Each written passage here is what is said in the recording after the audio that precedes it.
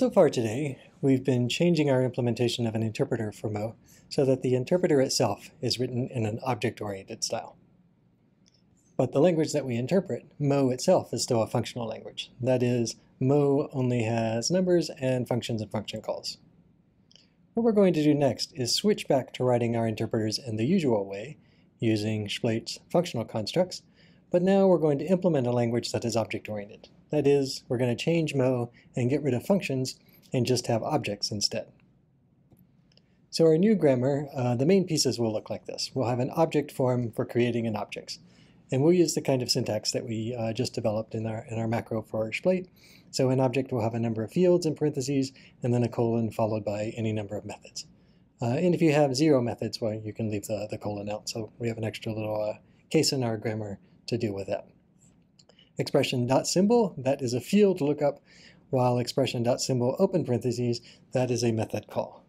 Remember, we don't have functions, so there's no chance that this will be interpreted as a function call expression, because there are no function calls. There are only field lookups and method calls.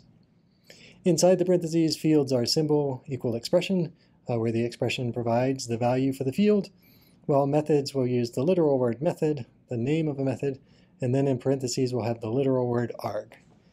And then the body of the method is an expression after the colon. The expression for a field will be evaluated when the object is created.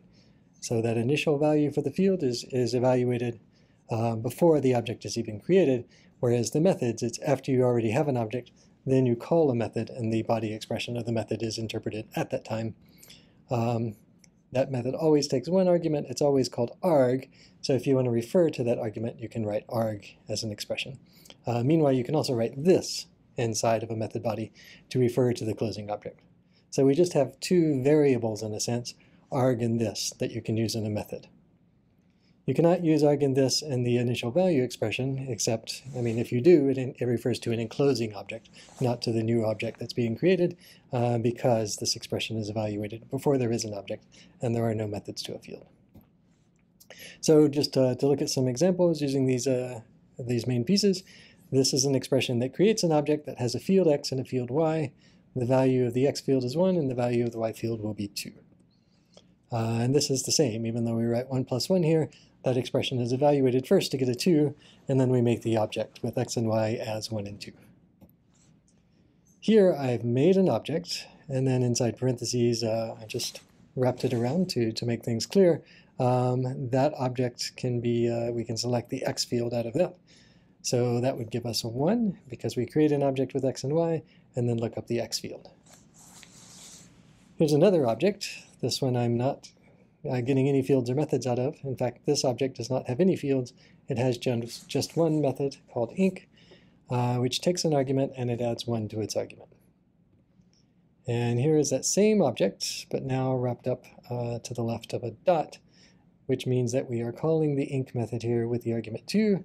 So 2 goes in for arg plus 1 is 3, and that's how we get 3 out.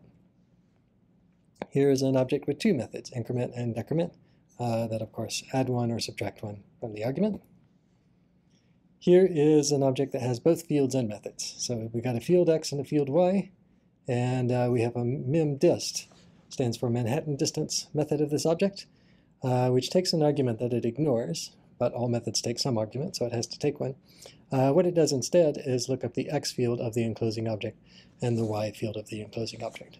So in Java, you might just write x plus y, or you could write this.x in Java, but in this language, you have to write this.x.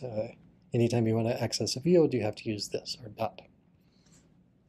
Here's that same object, but now where we actually call the mdist method, we pass in a dummy 0, but we get this.x plus this.y, and so we get 3 out.